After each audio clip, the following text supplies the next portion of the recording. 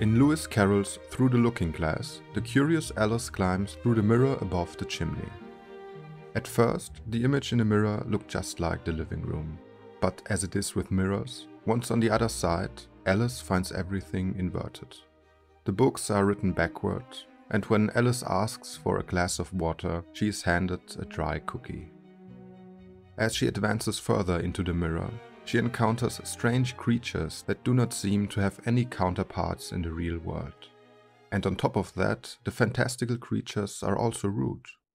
When Alice tells them that she is from the real world and that they are only mirror images, the creatures disagree and tell Alice that she is, in fact, only imagined and that their world is the real world. Let's summarize the functions of the mirror according to Lewis Carroll.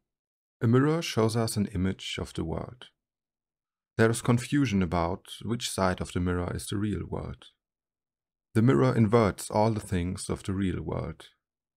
But sometimes there are things in the mirror that look overall different and don't seem to have any counterpart. And there are only two sides of the mirror. All of these strange facts build the basis of the metaphysics of formal logic. Lewis Carroll has read George Boole's Laws of Thought and was quite familiar with the topic. The functions attributed to the mirror may seem to be paradoxical and arbitrary at first, but we can make sense of it with a little help from Ludwig Wittgenstein and by putting together one-valued ontology, two-valued logic, and representationalism. What is shown to the mirror is being. The investigation of being is called ontology. According to the famous logician Willett Quine, the question posed in ontology is a simple one. What is? And the answer is even simpler. It is everything.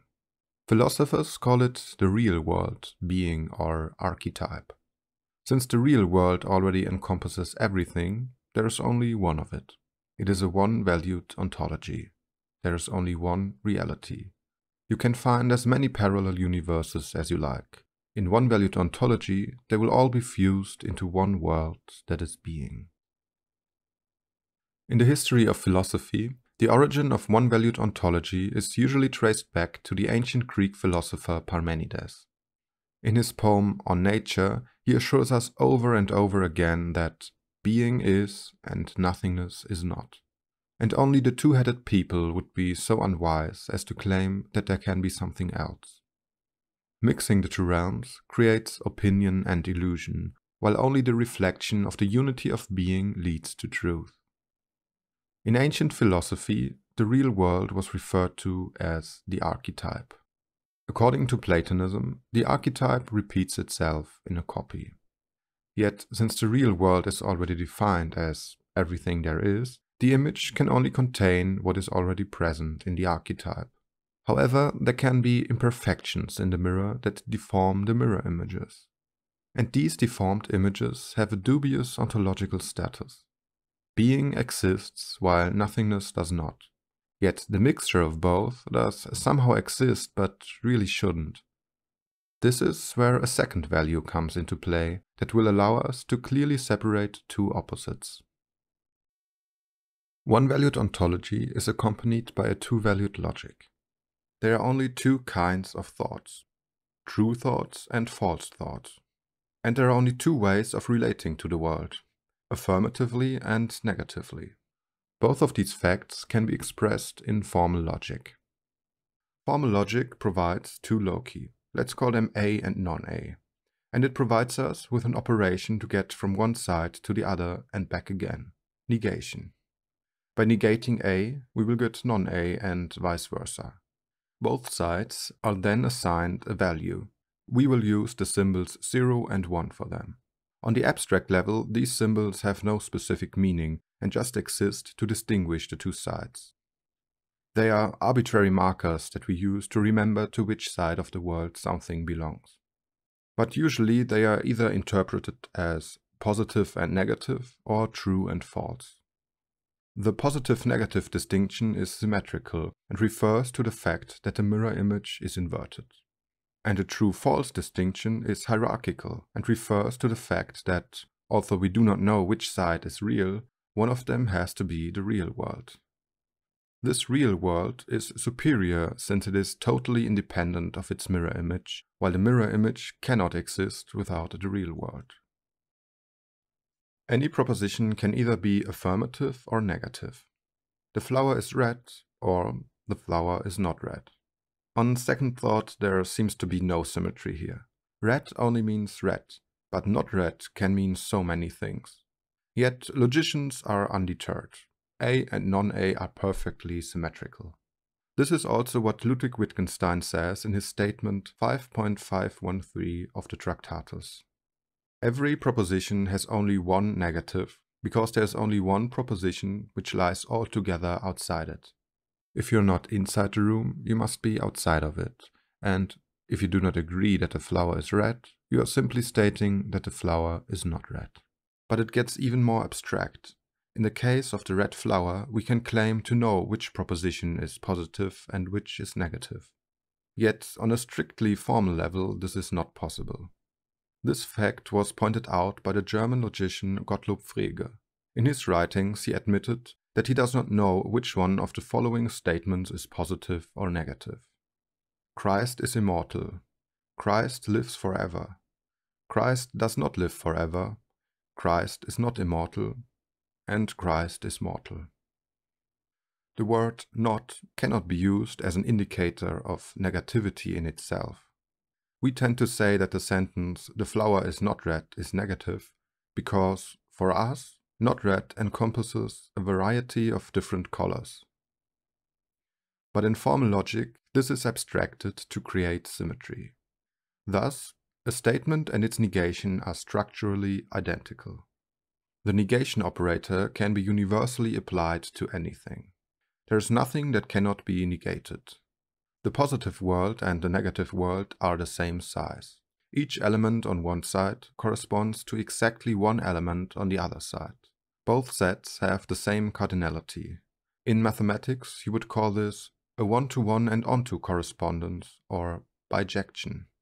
Ludwig Wittgenstein repeats it in statement 4.0621 of his Tractatus. That, however, the signs p and non-p can say the same thing is important, for it shows that the sign for the negator corresponds to nothing in reality. The proposition p and not p have opposite senses, but to them corresponds one and the same reality. The reality of one-valued ontology is neither positive nor negative, nor is it true or false. It is just real. Only the mirror image can be positive or negative and true or false. Propositions can be true or false only by being pictures of the reality. When we look at propositions and call them true or false, we have the same situation. A sentence can describe a red flower as being red. It is a true sentence. But I can also say the flower is blue, green, yellow, and so on. These sentences are false. Again, there seems to be no symmetry here. Only one sentence is true, while there is a myriad of sentences about the same thing that are false. This fact is easily explained in the theory of imagery or representationalism. People are imperfect beings. When they try to create a mirror image, they fail all the time. Since there is an infinite number of ways a person can be wrong, you will need to mobilize more theories to explain why so many people have the same false thoughts. But no one needs to explain why two people who know the truth have the same thoughts about the same subjects. If S1 equals O and S2 equals O, it follows that S1 equals S2. All thinking comes to rest in this truth. As long as the ego is thinking, it is moving from one era to the next. History is known as the ordeal of lost souls. By becoming one with the truth, the philosopher exits the historical world. Truth is static. Anything else would violate the law of identity. The combination of one-valued ontology and two-valued logic is represented in the so-called three laws of thought. The law of identity, the law of contradiction, and the tertium non datur. The first axiom of logic tells us what the object of thought is. It is self-identical, monovalent, static being of one-valued ontology that exists for itself in a transcendent realm that is independent of thinking. Self-identity is not a property that an object can have. It is a precondition. To say that something is identical to itself is equivalent to saying that it is a single, isolated object. It would be ludicrous to blame the object for my false image of it. Everything that is untrue depends on the subject and will disappear with it. But truth is independent of thought and, therefore, eternal. The second law tells us what cannot be the object of thinking. A contradiction negates the identity of objects with themselves. In order to think an object, any contradiction has to be absent. Contradictions are illogical. One cannot think of an object that is a square and a circle at the same time. Aristotle argued that anyone who wants to oppose the law of contradiction could only do so by saying that it is wrong. But when he is saying something, he is at the same time not saying the opposite and therefore subjected to the law of contradiction. Someone who opposes the law of contradiction can, therefore, only stay silent.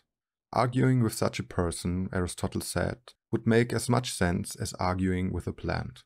An Aristotelian philosopher from Persia had a quite different approach. He suggested punching a person who argues against the law of contradiction until he admits that there is a fundamental difference between being punched and not being punched.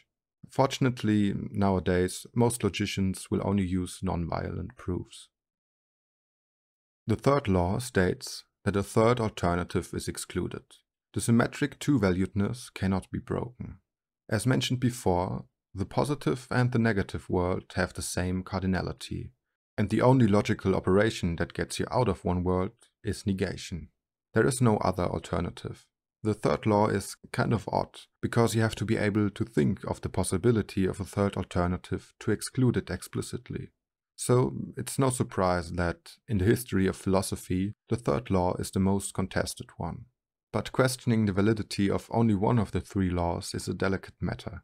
Philosophers noticed that the three laws kind of say the same thing and are not so easily separated. And with the help of De Morgan, we can prove it. Of course, it will only work if you accept our way of formalizing the laws. Some philosophers saw the limits of this approach and the dead-end street you enter when you take formal logic to be identical to metaphysics. They criticized it in the name of becoming, the greater power of negativity, the greater depth of nothingness, or third alternatives. The critics either turned their attention to more poetic and intuitive styles of philosophy, or they invented complex philosophical systems with new operators that were supposed to show a way out of the constant back and forth between the symmetrical sides of the mirror. But actually, you have to look no further than Lewis Carroll's Humpty Dumpty. "Goodbye till we meet again," she said as cheerful as she could. "I shouldn't know you again if we did meet," Humpty Dumpty replied in a discontented tone, giving her one of his fingers to shake. "You're so exactly like other people." "The face is what one goes by, generally," Alice remarked in a thoughtful tone. "That's just what I complain of," said Humpty Dumpty. "Your face is the same as everybody has. The two eyes so, nose in the middle, mouth under. It's always the same. Now, if you had the two eyes on the same side of the nose, for instance, or the mouth at the top, that would be of some help." "It wouldn't look nice," Alice objected. But Humpty Dumpty only shut his eyes and said, "Wait till you've tried."